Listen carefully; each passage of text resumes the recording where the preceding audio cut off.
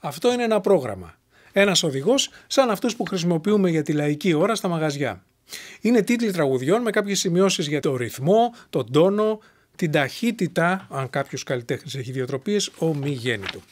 Αυτός ο μακρύς κατάλογος, όταν είναι καλοφτιαγμένος, είναι ένα απόσταγμα ελληνικής μουσικής.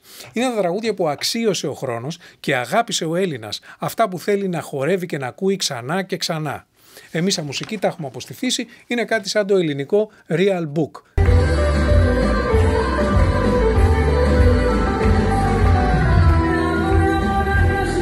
Γίνονται και λάθη, εντάξει.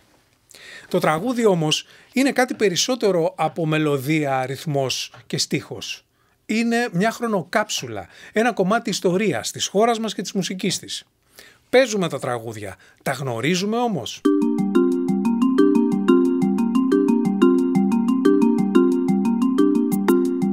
Καλώς ήρθατε στο Εμένα Ρώτα, το κανάλι οδηγού επιβίωσης στη σύγχρονη μουσική δυστοπία. Εύχομαι να είστε όλοι υγιείς εν μέσω πανδημίας, περιορισμών και της νέας οικονομικής ύφεσης που προκάλεσαν, η οποία φαίνεται πως θα είναι μια άβυσσος για τις παραστατικές τέχνες. Η κατάσταση αυτή δεν είναι πρωτοφανής, ο καλλιτέχνης είναι ιστορικά ρηγμένος στην κοινωνική διαπραγμάτευση. Η εργασιακή επισφάλεια και η οικονομική αβεβαιότητα είναι διαχρονικά χαρακτηριστικά των δημιουργικών βιομηχανιών και έχουμε συζητήσει για αυτά σε προηγούμενα επεισόδια. Η ίδια ιστορία δείχνει πως δεν υπάρχει τομή, άλμα ή ανατροπή που θα μας δικαιώσει, υπάρχει μόνο κλίμα και περιβάλλον που πρέπει να καλλιεργηθεί για να γίνει πρόσφορο. Τι είδους καλλιέργεια είναι αυτή? Μόνον η τέχνη μπορεί να μιλήσει για την τέχνη. Κάθε κίνημα, στάση, απεργία ή επίσκεψη εργασίας που αναζητά στήριξη στην κοινωνία θα πρέπει πρώτα να την έχει εκπαιδεύσει, να έχει ποιήσει ήθος. Πόσοι από εμάς πραγματικά έχουμε συμπεριλάβει στις προτεραιότητες της δουλειάς μας την αγωγή της ψυχής που ποιεί το ήθος αυτό, ειδικά με τις σημερινές αντίξωες συνθήκες όπου η επικοινωνιακή απορρίθμιση έχει υποβιβάσει την τέχνη σε περιεχόμενο για το διαδίκτυο και τα μέσα μαζικής επικοινωνίας. Η τέχνη που χρειάζεται να επισημαίνει πόσο απαραίτητη είναι ή δεν είναι απαραίτητη ή δεν είναι τέχνη. Για μας που ανακαλύψαμε έκπληκτη το καθεστώς που επικρατεί, για μας που το ξέραμε αλλά δουλεύαμε με την ελπίδα πως το πράγμα θα γυρίσει, έχω να πω πως αυτό το τέρας είναι δικό τους και δικό μας. Τι μπορούμε να κάνουμε γι' αυτό? Χρωστάμε στο κοινό, στην τέχνη μας και στον εαυτό μας να συγκρατήσουμε αυτή την ανεξέλεγκτη λιγούρα για επιτυχία, η οποία έχει γίνει ο αποκλειστικός σκοπός που αγιάζει τα καλλιτεχνικά μας μέσα. Τώρα είναι η ώρα να διεκδικήσουμε τα ελάχιστα κεκτημένα μας. Αλλά μετά, όποιο και αν είναι αυτό το μετά, πρέπει να αναρωτηθούμε γιατί τα κεκτημένα μας είναι ελάχιστα και γιατί η κοινωνική μας προσφορά δεν είναι αυτονόητη.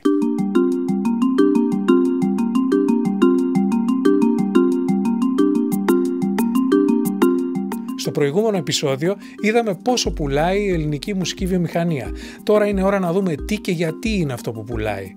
Δεν έχουμε κινηματογράφο τέτοιο ώστε να συζητάμε για ελληνικό soundtrack και η παραγωγή ορχιστρικής μουσικής, κλαϊκής, κλασικής, ηλεκτρονικής, jazz, world είναι εξαιρετικά περιορισμένη. Η ελληνική δισκογραφία παράγει σχεδόν αποκλειστικά τραγούδια. Τα τραγούδια αυτά αποτελούν και το 50% του ραδιοφωνικού μας ρεπερτόριου, το άλλο 50% είναι ξένη μουσική και τραγούδια.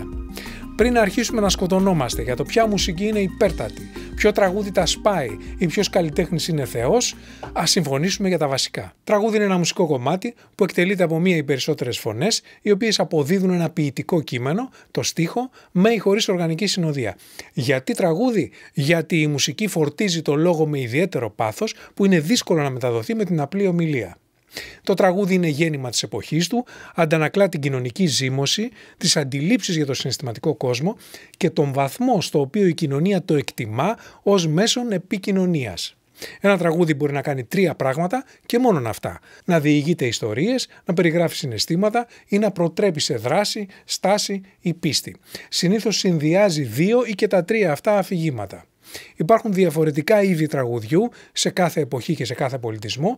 Στη δυτική μουσική διακρίνουμε το παραδοσιακό τραγούδι από το έντεχνο. Τα παραδοσιακά τραγούδια είναι μέρος της λαϊκής κουλτούρας μαζί με τους χορούς και τη μουσική που τη συνοδεύει, ιδιαίτερα σε κοινότητες ανεπηρέαστες από την ακαδημαϊκή σπουδή της μουσικής ή την εμπορική κυκλοφορία της. Είναι αυθεντική λαϊκή έκφραση ενός ξεπερασμένου ή υποεξαφάνιση τρόπου ζωής, ο οποίος συντηρείται ή αναβιώνει. Τραγουδιούνται ασυνόδευτα ή με συνοδεία παραδοσιακού οργάνου ή μικρού συνόλου.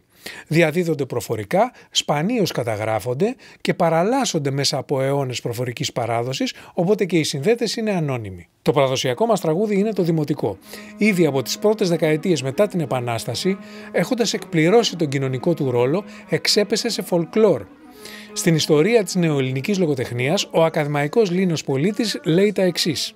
Το δημοτικό τραγούδι, που κατάγεται από τα ακριτικά βυζαντινά τραγούδια, ζει ακόμη σήμερα, αλλά ζει με την έννοια του συντηρείται, με τη λαογραφική έννοια. Τραγουδιέται σε γάμους και πανηγύρια ή σε άλλες περιστάσεις της κοινωνικής ζωής, πιο πολύ σε απομακρυσμένες περιοχές και σε μικρές επαρχιακές πόλεις. Αλλά δεν ζει δημιουργικά, δεν πλάθονται καινούργια τραγούδια, ίσως μερικά απλά δύστιχα στα νησιά ή αλλού. Την τελευταία του δημιουργική άνθηση το δημοτικό τραγούδι τη γνώρισε με το κλέφτικο το 18ο αιώνα και στις παραμονές της Επανάστασης, κυρίως στη στερεά Ελλάδα. Το ρεμπέτικο είχε επίσης παραδοσιακά χαρακτηριστικά. Οι νέες αντιλήψεις βεβαιώνουν την ελληνικότητα του ρεμπέτικου, που θεωρείται συνέχεια του δημοτικού τραγουδιού και της βυζαντινής συμνοδίας.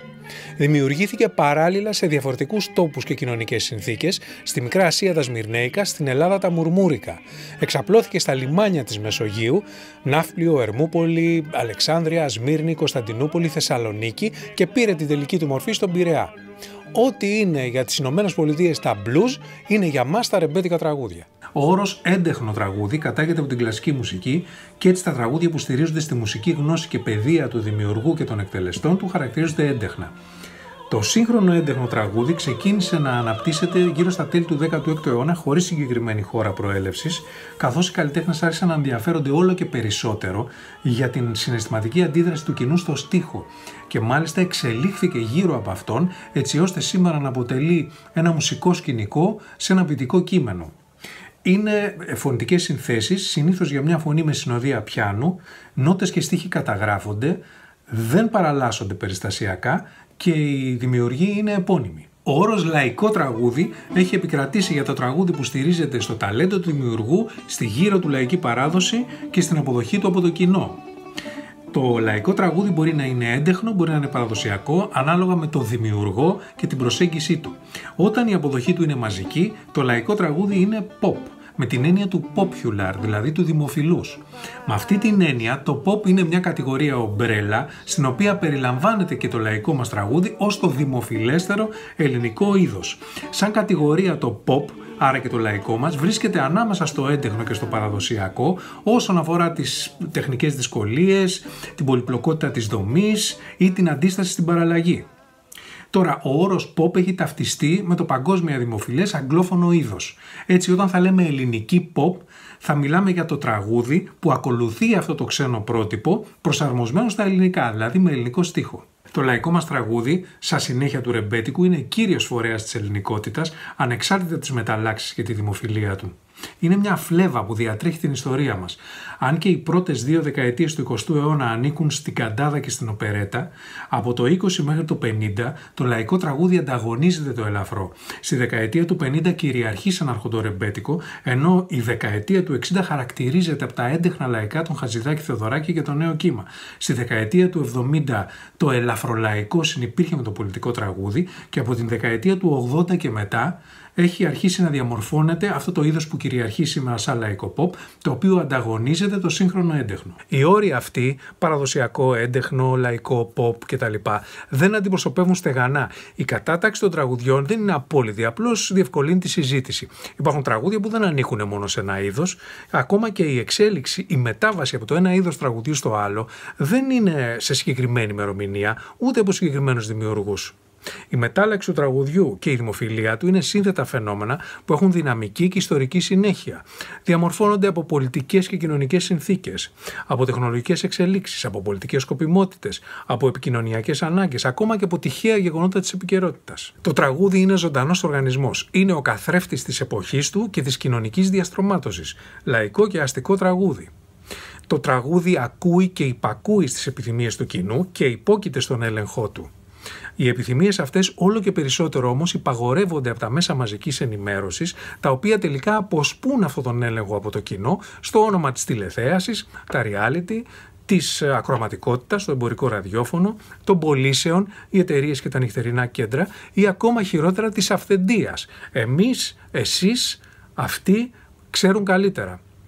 Με αυτόν τον τρόπο, δισκογραφία και μέσα μαζικής ενημέρωσης ισχυροποιούν τη θέση τους σαν αριθμιστές των πραγμάτων με την προώθηση ενός lifestyle ή τη δημιουργία λαϊκών ειδόλων. Επιπλέον, ο σύγχρονος τρόπος ζωής και οι κοινωνικές συνθήκες δεν επιτρέπουν τη συλλογική δημιουργικότητα που χαρακτηρίζει το λαϊκό τραγούδι. Το τραγούδι που φτιαχνόταν για να τραγουδιέται, φτιάχνεται για να ακούγεται και από το 80 και μετά πρέπει να βλέπετε κιόλας. Χρειάζονται όλο και περισσότεροι εξειδικευμένοι δημιουργοί και επαγγελματίες που αναλαμβάνουν να προσαρμόσουν το προϊόν στις εκάστοτε προδιαγραφές. Το τραγούδι παράγεται μαζικά και γίνεται περιεχόμενο άλλων καταναλωτικών αγαθών, όπως είναι το διαδίκτυο και τα μέσα μαζικής επικοινωνίας. Έτσι λοιπόν, πολλοί διαμαρτύρονται πως τα δημοφιλέστερα σήμερα είδη, όπως είναι το λαϊκό pop, η pop, το trap, είναι αισθητικά υποβαθμισμένα και πως άλλα καλλιτεχνικά ανώτερα, όπως το έντεχνο ή η εναλλακτική ή η ανεξάρτητη σκηνή, αντιμετωπίζονται με αδιαφορία από τις εταιρείες, τα ραδιόφωνα, τους επιχειρηματίες, το απέδευτο κοινό. Στο βαθμό που συμβαίνει κάτι τέτοιο δεν είναι πρωτοφανές. Είναι μια μόνιμη, ιστορικά τεκμηριωμένη διαπραγμάτευση, πολιτική, κοινωνική και ταξική. Το χρονικό της διαπραγμάτευσης αυτής είναι το θέμα των επόμενων επεισοδίων του Εμένα Ρώτα. Η ιστορία του ελληνικού τραγουδιού είναι αχανές πεδίο που ερευνούν καλλιτέχνες και επιστήμονες με πλήθος βιβλία, ντοκιμαντέρ και διαλέξεις, μερικά από αυτά τα έχω και στην περιγραφή του βίντεο. Ο ταπεινός στόχος αυτής της περίληψης δεν είναι η ιστορική λεπτομέρεια, η μουσικολογική ανάλυση ή η κοινωνιολογική ερμηνεία, αλλά η κατανόηση του σύγχρονου μουσικού τοπίου στη χώρα μας με τη χρήση των εργαλείων αυτών. Πώς προέκυψε το ελληνικό τραγούδι και γιατί είναι αυτό που είναι. Στο επόμενο επεισόδιο θα μιλήσουμε για τα πρώτα 50 χρόνια μετά την Ελληνική Επανάσταση, μέχρι τότε να είστε υγιείς, δυνατοί και ενωμένοι. Και γραφτείτε στο Εμένα Ρώτα πατώντας και το καμπανάκι δίπλα για να ενημερώνεστε για τα καινούργια βίντεο. Καλή δύναμη!